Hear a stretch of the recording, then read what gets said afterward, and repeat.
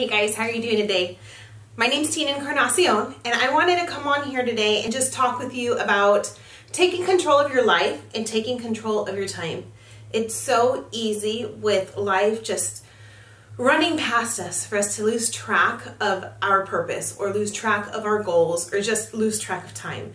And so I kind of wanted to give you an example today. For instance, I was planning on coming on here and talking to you about time. I had my whole day planned out. I was going to drop the kids off at school. I had one home sick, so I was able to call in sick to work. And I was like, I'm going to take full advantage of this sick day, and I'm going to knock out some videos, and I'm going to get things rolling for my business. So let me give you a little idea about my life and how crazy it gets. So I work full-time for a company, and I put in about 40 to 60 hours a week working for that company. I also am a holistic healer, so I also see clients at my home and help them with their healing goals. I'm also an essential oil advocate, so I travel all over the United States teaching people how to use essential oils and essential oil based products to help support their body and healing itself. I'm a wife of 10 going on 11 years, and I have 3 children under the age of 10. So you can imagine with that load in life, it's very easy for me to lose track of time. It's very easy for me to make up excuses. It's really easy for me to put my goals on the back burner. But you see, I'm really important. I'm really important to myself. I'm really important to making an impact in this world. I'm really important to my family, and I'm really important to the company that I work for. And so I can't allow time to run away. I can't allow myself to put my personal goals on the back burner because it would not be honoring myself. I can't allow myself to put my family on the back burner because it would be very disrespectful to my family and it wouldn't be honoring them. So I have to be extremely specific with how I spend every second of my time. You see, time is the only real currency you have. You have to choose how to spend your time. And once you've spent that minute or that second or that hour, it's gone. You will never get it back. So it's very, very important to purposefully spend your time. Whether you trade it for dollars or whether you trade it for value, whether you trade it to honor yourself or your loved ones, you're always spending it somehow. And so you want to make sure to be very specific with the way that you spend time. So let me give you an idea of today. Today, again, one of my children were sick. So I called in sick to work and I decided to take full advantage of this time. So when I woke up this morning and I realized I was going to be calling in sick to work, immediately my mind went into overdrive.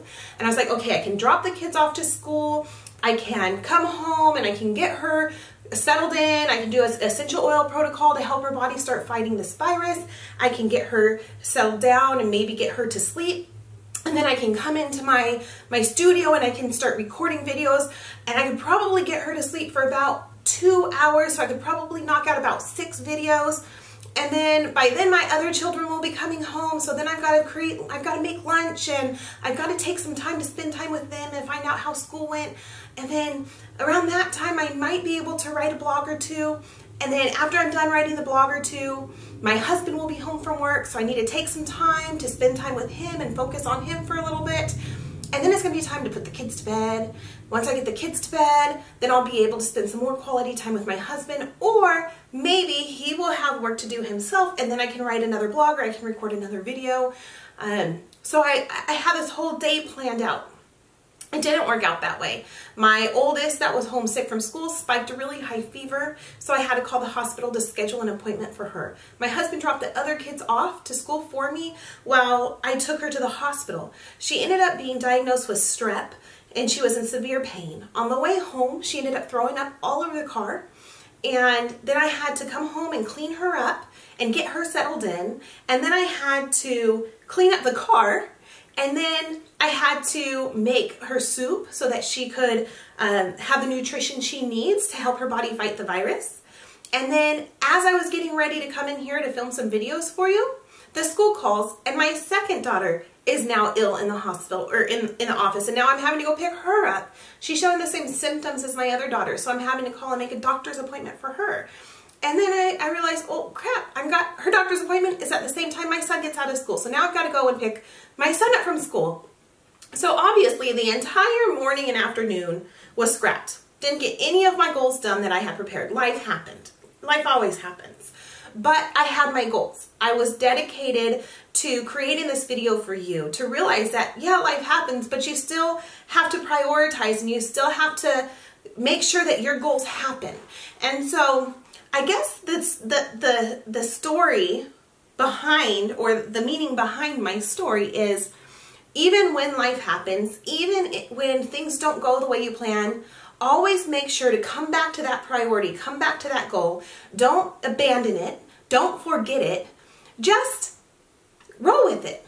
And as soon as you get a second, fill that second in with achieving a step towards your goal. Even if it's a baby step. Even if it was me just writing what I wanted to speak about on the computer so that I can have a clear frame of mind when I came to record this for you, I still made time, even with sick kids outside the room, I still made time to be able to come and talk to you about, oh my gosh, life happens. So how do we deal with it when life throws us a curveball like it threw me today? You stop and you breathe.